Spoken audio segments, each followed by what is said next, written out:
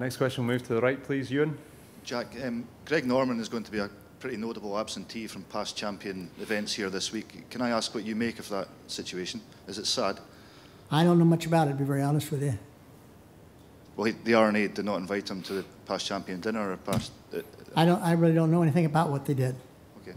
I mean, I know that they did that, but I don't know anything more than that. Do you think his reputation has been harmed or affected what? by... Greg's reputation, do you think it has been harmed or affected by his involvement with the LIV Golf? Well, let me just sum this up with a couple of words. First of all, Greg Norman's an icon in the game of golf. Okay? He's a great player.